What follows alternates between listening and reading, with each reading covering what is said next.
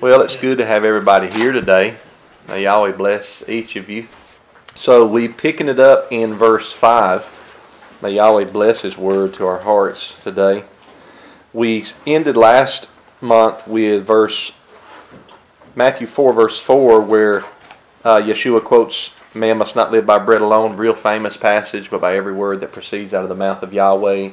It's a passage, if you go back to, was originally to the Israelites in the wilderness.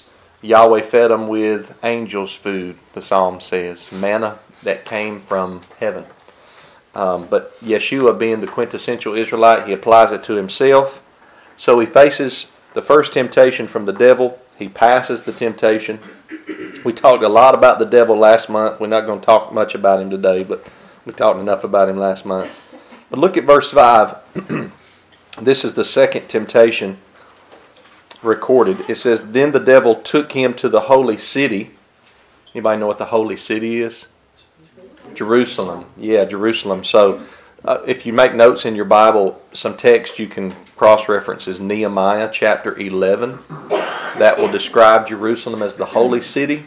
And also Isaiah 52 verse 1 mentions the holy city Jerusalem. And also there's a text in Revelation 21 verse 2, that mentions the new Jerusalem coming down out of heaven.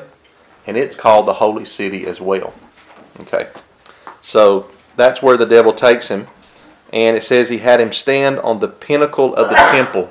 Some Bibles might say the wing of the temple. Anybody got wing? Extremity there in Matthew 4 verse 5. It's definitely a high place. When you think of pinnacle or wing or an extremity, it's definitely a high place.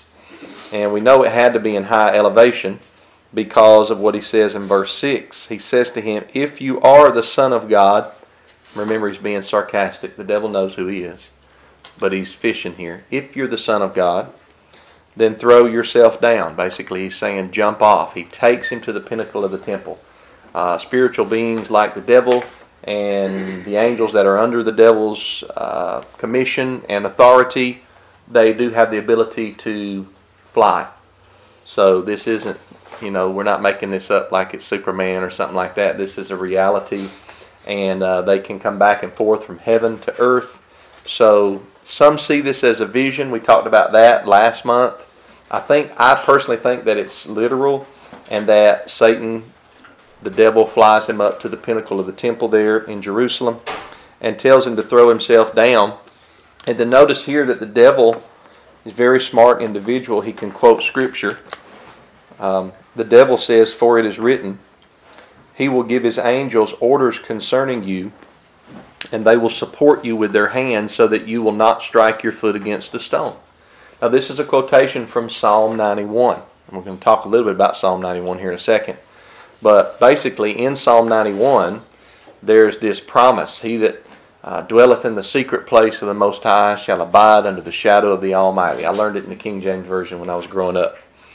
And there's a section in there that talks about how that Yahweh will protect us with His angels. I think I may have quoted it last week in the sermon where I talked about the angels as the sons of Elohim.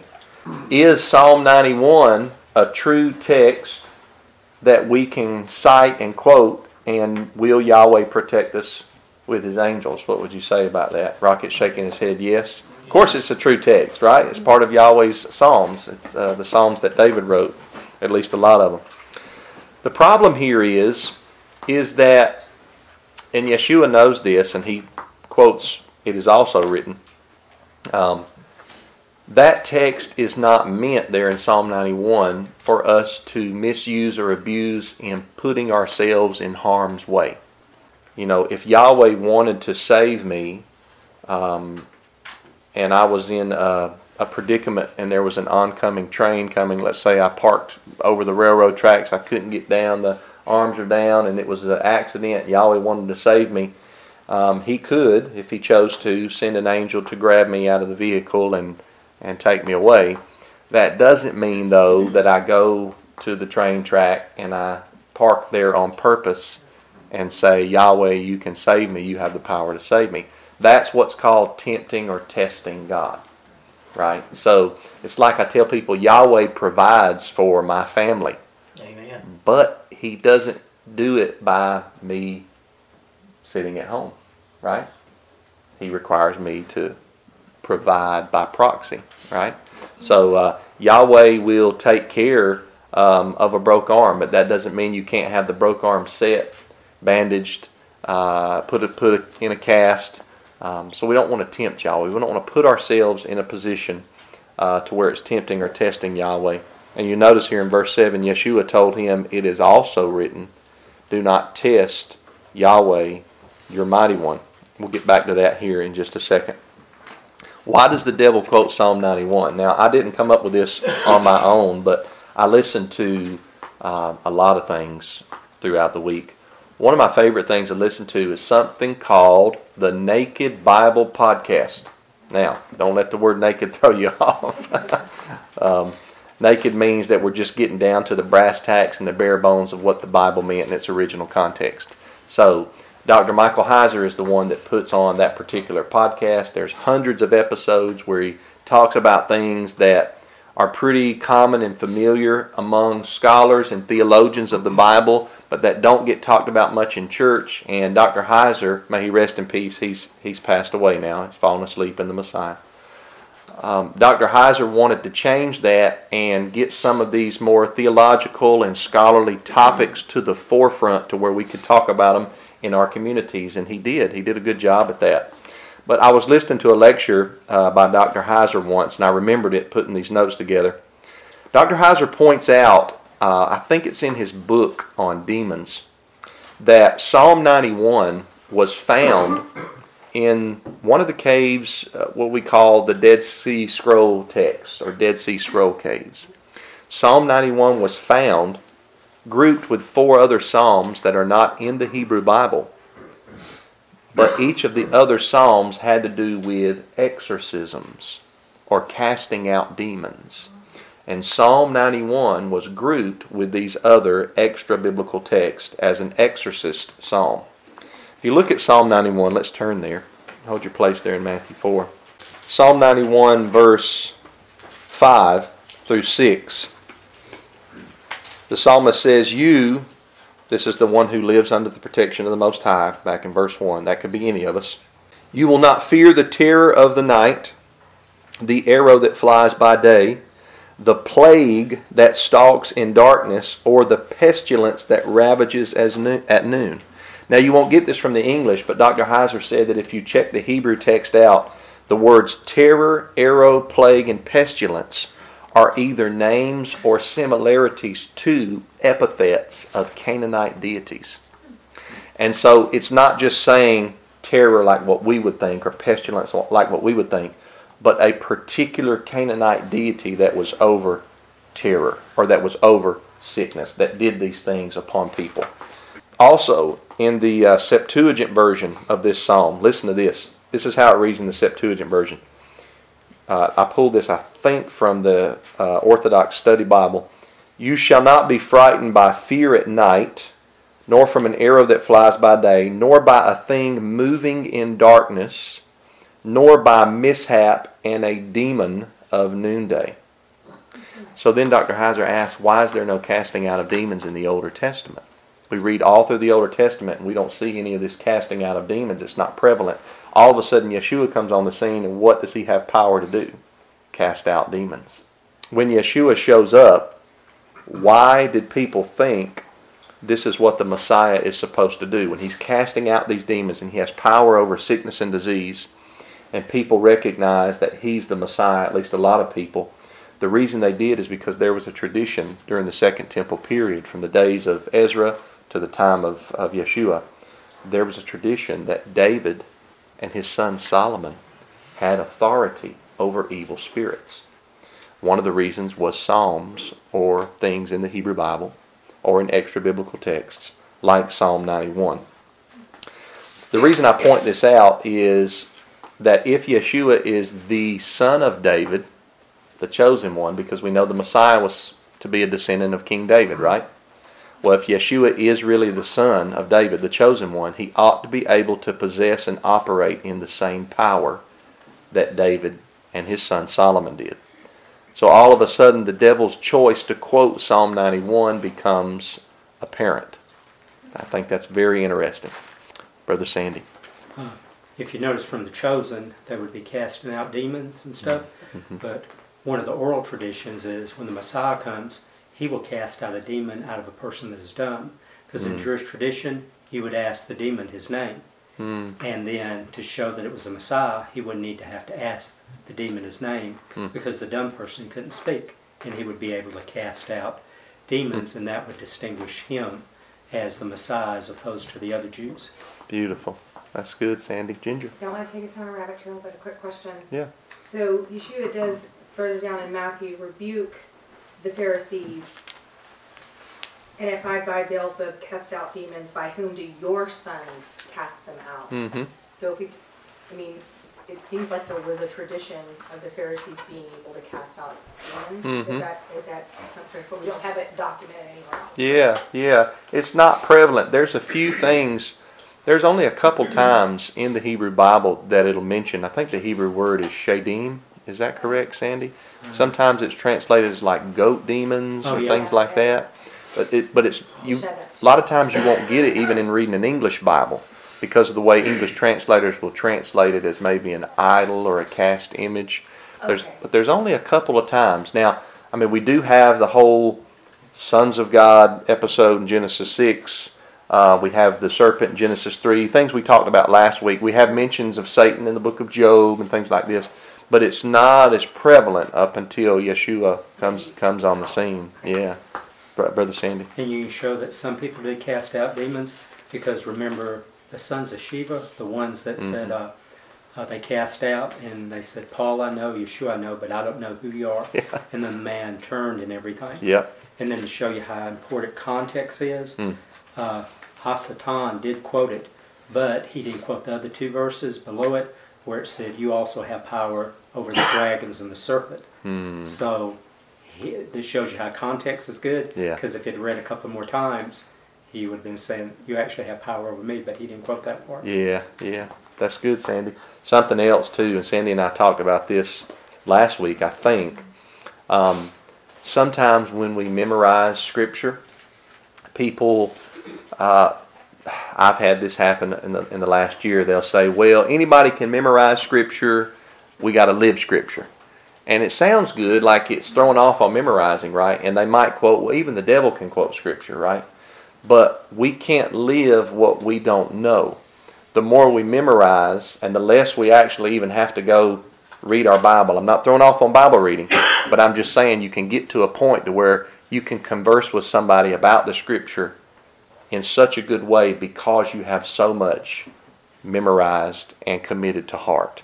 And so that somebody asks you a question about something and you immediately say, hey, that's Psalm 91, or Deuteronomy 6, 4 through 9. We can all say that. We say it at the end of every service. Just because Satan can quote Scripture, we don't need to say, well, we don't need to memorize Scripture. Satan can quote it. Doesn't really mean a whole lot. No, the more we quote, the more that we commit to our heart and to our mind, the better we can live, the better we can activate it out in our daily life. So, Yeshua says it's also written. So he knows that Satan is taking this out of context. Do not test the Lord your God. When I was growing up in the Oneness Pentecostal Church, this was a frequent passage that was used to teach that Jesus is the Lord God. He's the Lord your God. Because he's telling Satan, don't test the Lord your God. And they preached it in such a way as though he was telling Satan not to test himself. But I think you can see just by reading it, that's not what Yeshua is talking about here. When Satan quotes Psalm 91 to Yeshua, and then Yeshua says it's written, do not test the Lord your God, Yeshua is quoting Deuteronomy 6:16 to himself. I'm not supposed to test Yahweh my Elohim. You see that? Mm-hmm. So he's not telling Satan. The Scripture wasn't written to Satan to start with. The Scripture was written to Israel. Yeshua is part of Israel. He's saying, if I did what you're telling me to do, if I jumped off the pinnacle of the temple and put myself purposefully in harm's way, I would be testing or tempting Yahweh, my Elohim. See that? Mm-hmm. So it's very subtle, very crafty. I haven't heard that as much anymore, but I used to hear that a lot growing up. The reason he took him on the pinnacle of the temple too, and it wouldn't be a vision, because if he jumped off, the people could see it. And that would show, hey, this guy's special. Maybe he's the Messiah. And so on the pinnacle of the temple, they actually had things that were like razors, so that the birds would stay off, so they didn't have to clean it as much with the droppings. So it had a little bit pointy stuff up there. I see. And so he would take him up there, and then if he went down, the people could see him up there, but they wouldn't know who it was.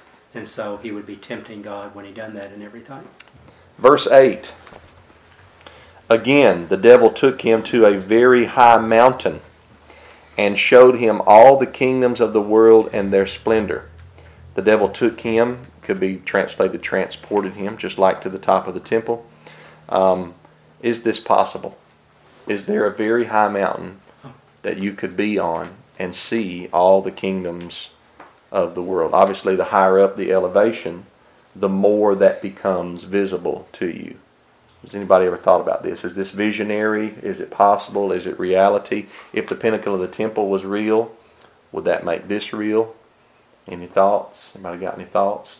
Does this lend credence? I've heard people use this verse to lend credence to the flat, stationary earth, because you can get up high enough to where you can see all the kingdoms of the world.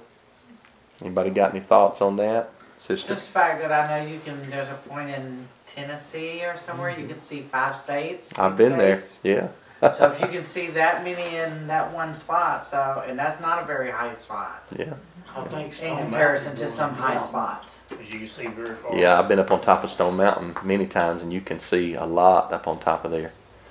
So it's something to think about here, Ginger. It also may be referring to, like we talked about with Enoch, and that there's a specific amount of mountains, and there's one that's the highest mountain that he gets to see. And who knows if this is literal, but also potentially something where spiritual, well, not spiritual, but something that's kind of supernatural, to where those mountains that Enoch saw, there was one that was the pinnacle, it was the most, it was the 7th one, or it was right in the middle.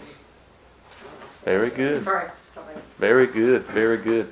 Was it a real promise that Satan gave him when he said, I'll give you all the kingdoms of the world and their splendor? Could he have done that? Think about it. We do have rich people today that could make real promises that they would say, hey, if you do this for me, let's say they tempted you to sin, you do this for me, I'll give you $500 million. Or I'll give you, this particular house. And the devil would be way more wise and crafty than any billionaire today. And so I think that his promise is something that is a reality. We know he doesn't have any power apart from the Almighty. But wicked men today that could make promises and give gifts, they don't have any power apart from the Almighty either. But yet they can do up to a certain point what they can do. So I think this is a reality. Brother Sandy? Yeah, even though he's a liar, he is the God of this world. Yes. And so basically he has the authority of it at that present time. Yeah, I think the same thing. I think when Adam and Eve, Adam was held accountable for it because he was supposed to be the head to protect the woman. When they sinned in the garden at the temptation of the serpent, they fell, at least to some extent, into the hands of the enemy, the adversary, or the serpent. That doesn't mean that Yahweh didn't still have authority, but things have to work out in certain ways. There's certain rules. And Yeshua, the second Adam, what he did, he comes to reverse that. And so he took back what was stolen by the adversary through his ministry, death, and resurrection. Brother Sandy? I believe in the first few chapters of Revelation, he has the deed back again. He has the keys of death, hell, and the grave. Yes. And Amen. everything. So Amen. they're back in his possession. Yes, yes. Hallelujah. Praise Yahweh. Verse 9, and he said to him, I will give you all these things if you will fall down and worship me. And this gets back to the original point I made last month. All of this is a test to see, the big thing here is to see if Yeshua will remain true in his worship of Yahweh, or will he do like Adam in the Garden of Eden and give in to the temptation. Praise be to Yahweh, Yeshua didn't give in to the temptation like Adam did.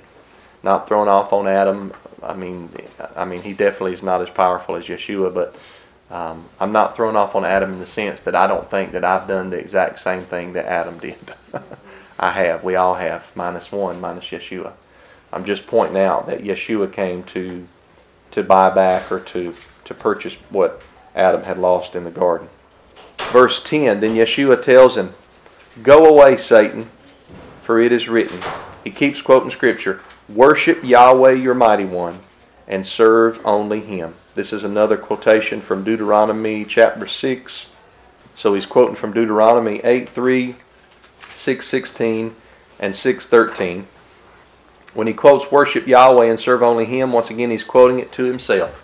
"I'm not going to bow down to you, Satan. Doesn't matter what you promise me. I'm to serve Yahweh and worship Yahweh, and Him alone shall I serve." And look at verse 11. Then the devil left him. This reminds me, I was reading this again this morning, it reminds me of the book of James, where James says, submit to the Almighty, resist the devil, and he will flee. So often when he doesn't flee, it's because we haven't submitted and we haven't resisted. But we have the promise there that says that if we do submit to Yahweh and then we resist the devil, he has to flee. The next verse I think says, "Draw nigh unto the Almighty, and He will draw nigh unto you." I think this is James, maybe around chapter 3 or chapter 4 or something like that. Brother Sandy. And if you notice, it was all commandments that he was quoting and everything. Yes. And the reason he was able to come over it, that where it says submit, I believe that's the Greek word hupotasos, which is a Greek military term where you come under authority. And what he came under authority was the commandments. Yes. So he didn't lean to his own understanding and try and negotiate it. Amen. In fact, you never negotiate with sin. Sometimes a person will say, well, there's a lot of kids that need to be adopted. You know, homosexuals can adopt them. Well, that's a true statement, but it's not a biblical statement. And when you start talking, then you're negotiating with sin. You would say, well, it is written, 2 men can't get married. And so you never have a negotiation with sin. That's what Eve done. She negotiated with it. Instead of quoting, she couldn't quote it was written, but she could say it is said. Yeah, it is said. Yeah. You're right, because Yahweh had already said, don't eat from this tree. You can eat from the others, but don't eat from this tree. Notice too, Yeshua won the battle with the devil. I think we mentioned this last month, but it bears repeating. He won the battle with the devil by quoting Scripture. He knew Scripture. He quoted it. He didn't have a Bible in front of him. He probably didn't even have a scroll with him. Those were kept usually at the synagogue or at the temple. But he knew it well enough that he could quote it. And not just quote it, but quote it to specific situations. Right? Now notice he doesn't always know the address of the verse. Or at least he doesn't mention the address of the verse. I like to do that. Sometimes I like to say, well, Deuteronomy such and such. But some people say, I can't remember where it's at. I can tell you what it says, but I don't remember where it's at. I've had a lot of people tell me that.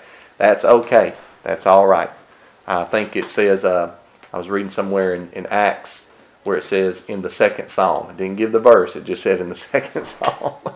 So it's okay if you don't know the address, but you do need to be able to quote Scripture specific to your situation, Brother Sandy. And the scrolls aren't divided where you'd have an address. Oh, yeah, there you go. Yeah, you're right. That's why they said in a certain place it is written. That's right. And everything. So it was up to you to know where the certain place was. Yeah. So there were like, for him to say the second psalm, maybe the psalms were divided off. Yes. But you're right. There were no, like in the manuscripts in Hebrew, Aramaic, and Greek, there's no chapter and verse divisions. Right. You're right, Brother Sandy. So they wouldn't be quoting Deuteronomy 6, verse 16 like we do. Yeah. Anybody else before we move on? Sister Meredith. You just said the second psalm. Did you have that in your notes? Because that's relevant to this passage. You said that twice. In the second psalm it says, Yahweh has said to me, you are my son, today I brought you forth. Ask of me, and I will make the nations your inheritance, and the ends of the earth your possession. Break them with a rod of iron, dash them to pieces like a potter's vessel. And now be wise, O sovereigns, be instructed, you rulers of the earth. Serve Yahweh with reverence and rejoice with trembling. Amen. Yeah, that's a great text. It's probably on my mind because it's in my sermon tonight, Psalm chapter 2. But I remember reading. I think it's in the book of Acts where it says in the second Psalm, maybe in Hebrews. I can't remember. But that Psalm 2 is good. And when he mentions, thou art my son, that text is later applied to Yeshua in the book of Acts, specifically Acts chapter 13 and Hebrews chapter 1. Okay, so the devil left him, verse 11. He withstood, and immediately angels came and began to serve him. Notice the very text that Satan quoted earlier in Psalm 91 about the angels. It actually comes to fruition here at the end. He didn't tempt Yahweh by jumping off the pinnacle. He stayed true, and at the end, Yahweh sent angels. I think this is heavenly spiritual messengers. Angel can mean an earthly messenger too, okay? But I think this is talking about heavenly spiritual messengers. How did they serve him? They could have, Brother Scott with 1T mentioned it in one of our studies. He said they could have, remember he'd been fasting for 40 days, he was weak. They could have flown up to that mountain, picked him up off that mountain and flew him down to the ground. That's one way they could have served him. Another way is they could have brought him water and food. Remember Prophet Elijah was fed by the ravens back in 1 Kings 17, somewhere right in there. So the angels, some Bibles, your Bible might say they ministered to him. And that's okay, but the word ministered, we think of like somebody's plaque on the door in a church, Minister Jansen or whatever. But the word minister means to serve. It's from the Latin, it means to serve. So that's what the angels came to do. Somebody raised their hand. Brother Sandy. Yes, and the chances are very good they brought him angel's food, which was maze. So the scripture teaches we'll eat that in the millennial kingdom. Yeah. But they could have brought him heavenly food. Yeah, it's beautiful. Very beautiful. Matthew 4 verse 12 is next.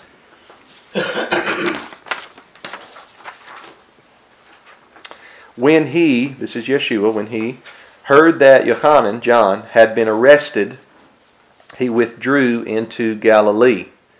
Let's read verse 13 with it. He left Nazareth behind and went to live in Capernaum by the sea in the region of Zebulun and Naphtali.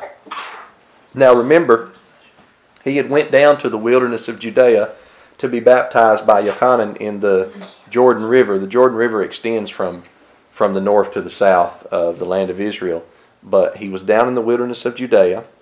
And then, let's see, he went into the wilderness to be tempted by the devil. And so this says, once he hears about his relative Yohanan being arrested, he goes up to the north. He doesn't go to his hometown where he grew up, Nazareth, but he goes close to there, and it's in the territories of the tribes of Zebulun and Naphtali. So it'd be northern Israel. Roughly, what, Sandy, 40, 50 miles from Jerusalem? I think so. Yeah, somewhere right in there, which, we don't think is that far by car, but they didn't have a car, right? They would ride an animal or walk. Yeshua probably walked most everywhere that he went. Yohanan had been arrested. Why was Yohanan arrested? Anybody remember that? I know you do, Brother Sandy. Anybody else? John the Baptizer got arrested. The reason he got arrested is because he was a righteous Torah preacher. And he called out a government official on their sin in public. And it was Herod. He told Herod, you can read about it in the Gospel of Mark. He said, it's not lawful for you to have your brother Philip's wife. So he was either committing adultery with his brother's wife, or it just wasn't lawful because in Leviticus 18, that's one of the laws of what we would call incestual relationships, too close of kin. So the only exception to an Israelite man marrying his brother's wife is if his brother dies and he's not given her a child. Deuteronomy chapter 25, that's the only exception. Brother Sandy. The daughter that danced the other night when we went. We watched it on The Chosen, Do you remember her name? Herodias? No. Solomon? If somebody could remember. I can't. Salome or Salome, I think. something like right? that, maybe. I think that's right. I was just going to say, it's helpful when you talk to the Christians. They'll usually preach on it. That doesn't occur in the Bible. They actually get her name from Josephus, I believe. Wow. Yes, so we've taken it for granted because a lot of times good preachers, Methodist, Baptist, Congregational, will actually name the girl and everything. And so I guess we don't read the text as often. We'll hear it but not hear it but every couple of years. Mm-hmm. But it's cool. It doesn't occur in our text, but they will use extra biblical texts to preach, which is cool. That is neat. That is neat. So she had danced. The dancer was Herod's. Let's see, the brother Philip's wife. It was her daughter, right? Was the dancer. She danced at this banquet that Herod had, and because this lady that Herod was in an unlawful relationship with, she was upset with John the Baptizer for calling him out in public and preaching against him. And so once the dance took place, Herod liked the dance, and he said, I'll give you anything you request up to a certain percentage of my kingdom. And because her mother had told her, ask for John the Baptizer's head on a silver platter. And we watched it. They portrayed it really well on The Chosen there the other night, and it was, I hate to be the one to give the spoiler, but I guess the book of Mark gave the spoiler already a long time ago. But it just reminds us that here John the Baptizer, he was beheaded. He didn't fight. He just took the persecution, which is what we're called to do in the face of religious persecution. We're not called to fight back. We're just called to, take it. Like John the Baptizer, like Yeshua, like the guy in 2 Maccabees 7, Eleazar the priest that wouldn't eat the pork, the mother and her 7 sons in 2 Maccabees 7, like all the righteous Israelites there in 1 Maccabees, that they still continue to keep Sabbath and circumcise their sons, even though it was on the threat of death from Antiochus Epiphanes. They remain true in the face of persecution. Do you have something, Brother Sandy? Yeah, so when the people go and see The Chosen, if they can remember the gentleman that was her trainer, and if you can go back in time, he would tell her again. You remember that? Mm-hmm. That's Proverbs 24. The wicked studieth destruction. He hagogged her over and over and over. Just like we hagog God's word. Yes. If you look close, that's what he did. Over again. So it would be perfected. So it would be perfected. They studied, and it was literally true. She was studying destruction for her mother, is what she was doing. Wow. But that would be the Hebrew there, hagog, in a bad way. Yeah, it can be positive or negative. Yeah, that's very good. Very good. So, let's see, we're in verses 12 and 13. He left Nazareth behind there in 13, lived in Capernaum by the sea, literally there by the Sea of Galilee, Zebulun and Naphtali region. Verse 14, this was to fulfill what was spoken through the prophet Isaiah. And then in verse 15 through 16 is a quotation of the prophet Isaiah. Land of Zebulun and land of Naphtali, along the sea road beyond the Jordan, Galilee of the Gentiles. The people who live in darkness have seen a great light, and for those living in the shadow land of death, light has dawned. This is from if you read in the Hebrew Bible, it's the last portion of Isaiah 8 and the first portion of Isaiah 9. In our English Bibles, it's usually Isaiah 9 verses 1 through 2 is where this is quoting from. This, by the way, sometimes when you read New Testament quotations of the Old, sometimes they'll line with what we call the Hebrew Masoretic text. This is from which mine and your Bibles mostly are taking the Older Testament from. Sometimes, though, most of the time, the quotation will line up with the Septuagint, which is the Greek Old Testament. But then there's sometimes, like here, where the quotation doesn't align perfectly with either the Hebrew text or the Greek text, but the author is bringing across the meaning. And I like to bring this up when people throw off on Bibles that are meaning for meaning, like the Good News Translation. The one Sandy got in trouble because he gave the Bibles to the church. They said it's not a real Bible. You shouldn't limit yourself to those type of Bibles. Hey, brother, come on in. But those are good Bibles. They're meaning for meaning translations. They may not be word for word or formally equivalent, but we have precedent for them in texts like this, where an author would quote from an Older Testament text, and he wouldn't quote it exactly word for word, so long as he got the meaning across to his hearers or to the ones that would read, his scroll or his text later on. Brother Sandy. And then what would happen is the reason he could do it that way as the people had so memorized their scripture, Mm. he took it for granted that they knew the rest of the text and could fill it in. Oh, I see. That's Uh-huh. good. That's Yes. very good. Yeah. You're right. We do that sometimes. I'll say, don't you remember this, Sandy? And then you'll remember when I just quoted part of it. So that's good. That's real good. So this is a fulfillment of prophecy. Yeshua is obviously the light here. He lives in this area. And then it mentions in 16, the people who live in darkness have seen a great light. So he's obviously the light here. It's spiritual. He's shining the light of the kingdom, the light of the gospel of the kingdom to these people. His message of repentance and the kingdom of Yahweh. People who live in darkness. It mentions the Galilee of the Gentiles. Anybody got any thoughts on why it would call it that? Galilee of the Gentiles. I've got a few interpretations here. Sandy, do you know anything about that? Why it's called Galilee of the Gentiles? I've just been taught it was so overrun with Overrun with Gentiles. That's a prevalent view. That's one of the views that some take this as this area was inundated with non-Israelite or non-Jewish peoples. And that's definitely one way that the word Gentiles can be used here. Other people take it as metaphorically Gentiles. The word Gentile sometimes just means heathens. And some theologians take it as it's a reference to unfaithful Jewish people being called Gentiles. And then other people see it as a reference to this was actually one of the first areas taken away into Assyrian captivity because it was in northern Israel. And so this had been like a gloomy region in the recent past from when this took place.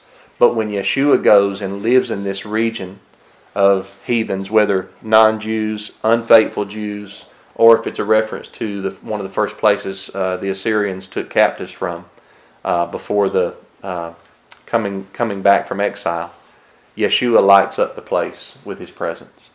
Isaiah 9, 1 through 2. It's beautiful.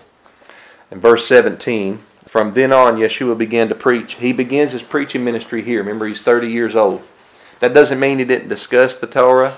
We know when he was 12 years old, he had discussions with the elders there in the temple. And they were amazed at the wisdom that this little 12-year-old Hebrew boy had. But at this point, he begins to preach. And what's his message? His message is not, I'm not trying to be facetious here when I say this, but we need to remember, his message is not here from the get-go, I'm going to die on a cross and rise again. He actually doesn't bring that up until Matthew chapter 16. And when he brings it up, he must not have told his disciples anything about it before because Peter gets upset when he tells him. His message here is the exact same message that his relative, Yochanan the baptizer, had in Matthew 3.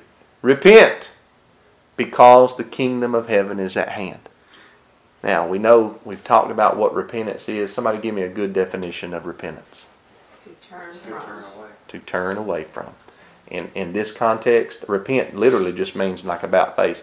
In this context, turn away from wrong and begin to do what's right. Turn away from sin, transgression, and begin to walk in the path of righteousness. So repentance starts off as an admittance of sin. You'll never heal if you don't first admit sin. You'll never begin the healing process. So admittance of sin and then asking for forgiveness. That's part of repentance, but that's not where it stops. Then it's turning away from sin. And then finally it's turning towards righteousness. So you can't just turn away from that sin and go and do another sin. It's turning away from sin, turning towards doing what is right. So Yeshua was a law preacher. He was a preacher of the law, just like Yochanan was. He told everybody to repent. And he says the kingdom of heaven is at hand or near. What do you think that means? What does that portray to you when you read the kingdom of heaven is near or at hand? Go ahead, Brother Mike. I've always kind of thought of it as meaning that we're not immortal, that you will soon die. That's good. Because, good thought. You see that throughout the Bible. Uh-huh. I don't see it as a point in time that's coming. I see it, and this is just my idea of it. Sure. I've always seen it as each individual's point in time will come. Because nobody was going to live forever. Yeah. There'd be a time where when you pass, then it's over for you. Yeah. So repent now Because nobody knows when their time's coming. That's a great thought, brother. Very good thought. So whether or not Yeshua's got another 30 years or 300 years to come back, we don't know if this could be our last day on the earth. Exactly. So repent, for the kingdom could be near to you. It's a great thought. Great thought. Anybody else? Sandy? The rabbis have a saying, which is really cool. Some of them, they said, repent one day before you die. And the students will say, well, how do you know when you're going to die? And they say, that's why you repent today, which was cool. But the kingdom of heaven, it has to do with bursting forth. So it goes back to where you have the sheep inside a sheepfold, and then what happens is at the right time, the shepherd would move, and because they wanted to go out, they would be squeezing themselves. And sometimes it's like violent men take the kingdom. Well, they're pushing to go forth. And he said, the kingdom of heaven is upon you because I cast out demons. And it's beginning to come and everything. Yeah. So it's here, but not yet. Yes. There's a sense in it's here. I like to think of it that Yeshua is the king. He's the appointed king of the kingdom of Yahweh. And because he's there, literally, the kingdom is at their grasp. It's near. It's right at the door. Right here in verse 23, we'll talk about this more at a later time, but it says Yeshua was going all over Galilee, teaching in their synagogues, preaching the good news of the kingdom. Good news is gospel, the gospel of the kingdom. You ask people what the gospel is nowadays, and a lot of Christians say, well, it's the death, burial, and resurrection. And that's a big part of the gospel, right? We believe that. We teach that. But before that, it's the gospel of the kingdom, the king and his dominion. That the world as we know it will one day be gone, and it'll all be righteousness and beauty under Yahweh's authority. But notice right here, after he preaches the gospel of the kingdom, it says, and healing every disease and sickness among the people. You're going to find this associated with Yeshua's kingdom preaching, and it's because in the final kingdom, in the new heavens and the new earth, Revelation 21, there's no more pain, there's no more sickness, there's no more disease. And so in Yeshua, in his ministry, he brought the kingdom near to them because he would heal people of their sicknesses and he would cast demons out of people. That's one way that the kingdom was real close and near to them. I mean, imagine. It's Brother TJ preached on this a couple weeks ago. It's not prevalent in the New Testament, and actually I went back, it's not prevalent even in the Older Testament that you have a prophet with the gift of healing. It's very rare. You don't see it much even in the Older Testament. When Yeshua comes, it's like boom, boom, boom, boom. It's like everywhere he goes. And he's not healing every single person, but he's doing more healings than anybody has ever seen. And remember, no prophet had even arisen since Prophet Malachi and the days of Ezra and Nehemiah. There was, some people call it the 400 years of silence, and I'm not sure I agree completely with that, but there was no prophet since Malachi for 400 years until Yochanan the Baptizer. And then Yeshua is another prophet. But as great as Yochanan the Baptizer was, we don't see anything in Scripture of him healing people of their diseases and sicknesses or casting out demons. That wasn't his place, right? We're one body and many members. But Yeshua, he has this ability, and he's bringing the kingdom near. Yochanan could preach the kingdom is near because he knows, hey, I know the king's here. The king and me were born almost at the same time, and we've grown up for such a time as this. It's our time now. He was the forerunner, and then he pointed people to Yeshua. So Yeshua's message is no different than John the Baptizer's message. They both preach, repent, because the kingdom of heaven has come near. Matthew 3, verse 2, and Matthew 4, verse 17. Why should our message be anything different than these great two men of Yahweh? Repent. You know, when we teach people to keep the Torah, that's really what we're teaching, to repent. It could be repent from anyone, any breaking of any of the commandments, whether it's having other mighty ones before Yahweh, or remembering the Sabbath day, or not committing adultery, or not bearing false witness. And we could go on and on, not just the 10, but all those that branch off of them.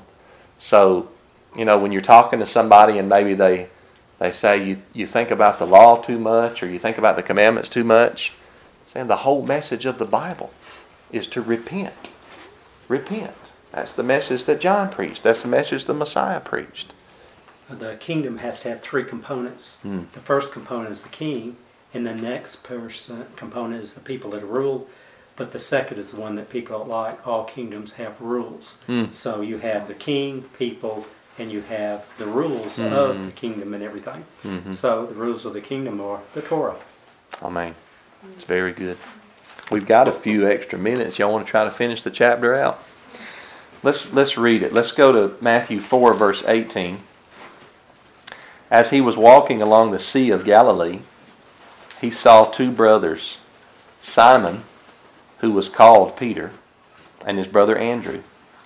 They were casting a net into the sea, since they were fishermen.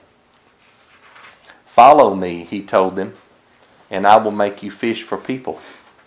We used to sing a song when I was a little boy. "I will make you fishers of men if you follow me," in Sunday school or children's church.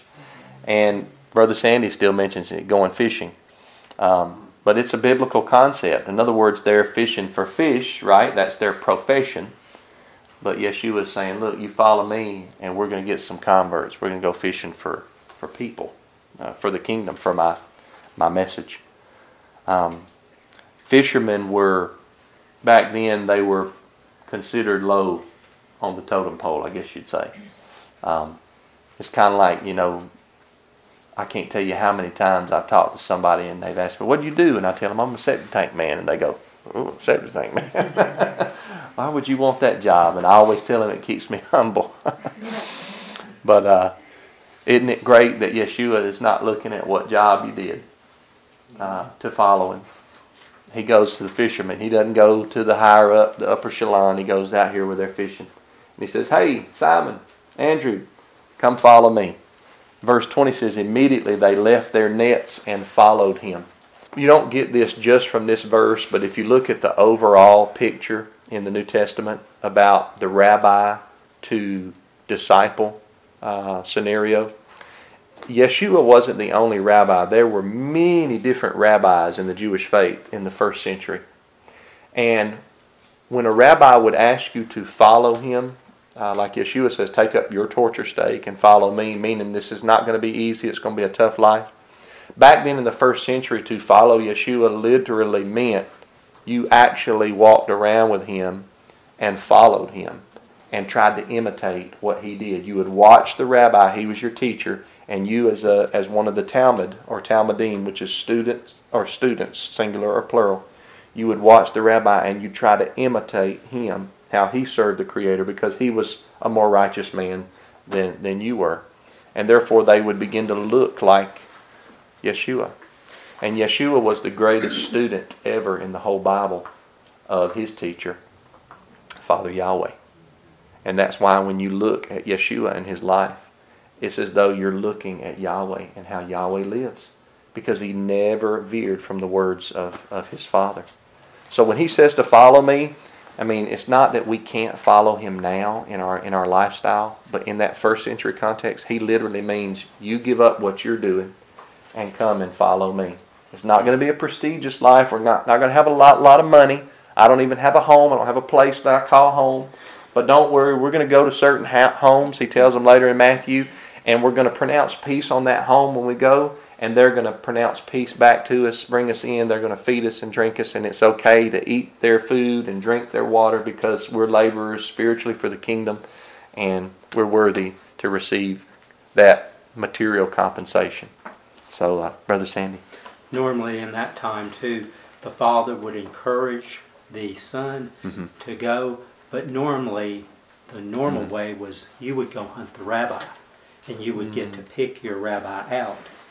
It's unusual that he picked them out. Wow. So it's almost right backwards the way it was normally done. How about that? And everything. Yes, and you would walk with the rabbi so much till sometimes you'd have to go back and work with your father and everything. Sure. But I think I had mentioned one time that you would so imitate your rabbi. Remember, Paul said, Timothy, you imitate me because I've been imitating the Messiah. Yes, 1 Corinthians 11. And then he said, what I have taught you, 7 words in the Hebrew, for wisdom, the last one, lakaha, has to do with passing it on Mm. to the other one and everything. Yes. And they yes. keep passing it on, passing it on. Commit to faithful men. Yes, That's the you text com- you're thinking about. Commit to faithful men is So what that you they do will in everything. teach others. Yes, yes. So like some things that Sandy has taught me, I now teach David, and hopefully then David grows up and then he teaches his son or other people as well. And then the thing where he said, you don't call anybody else rabbi except me. Yeah. Because normally what would happen is eventually your rabbi would die. Mm. But then our rabbi is resurrected from the dead. So there's actually, technically speaking, one true rabbi. Oh, interesting. Yes, that don't Yeah. mean we can't call the other people father or rabbi. Sure. But Sure. your rabbis are going to die. Uh-huh. But He rose from the dead. I rose from the dead. That's and everything. beautiful. That's and, good. They had said, I think I told you one time before, if you had to choose between your father and your rabbi, you were commanded to teach or to choose your rabbi. And the reason that was is they had a saying, if the Romans come and then they say, we're going to take them, but you got to ransom them, Mm-hmm. and you've only got enough ransom for one, take your rabbi over your father. Mm. And then the rabbi said the best thing to do though is you want your father to be your rabbi, so there would be enough. And that's why I think in Proverbs it says, give me your heart, my son, and this is a hard text, observe my ways. Mm. So you're supposed to observe your father or your rabbi, but that's a hard text. Very, very. That's good, Sandy. That's good. Look at verse, let's see, 21. See if we can get through this. Going on from there, he saw two other brothers, James the son of Zebedee and his brother John. They were in a boat with Zebedee, their father, mending their nets. And he called them. Immediately they left the boat and their father and followed him. So that goes right along with what you're saying there, Brother Sandy. Verse 23. Yeshua was going all over Galilee, so he's up here in this northern region, this very shadowy, dark area, but he's bringing light to that region. He's teaching in the synagogues. Synagogue there means a public gathering place, right? This right here would be fine to be called a synagogue. Sometimes I think when Brother Sandy witnesses to other people, he tells them I go to this synagogue, and he calls me the rabbi.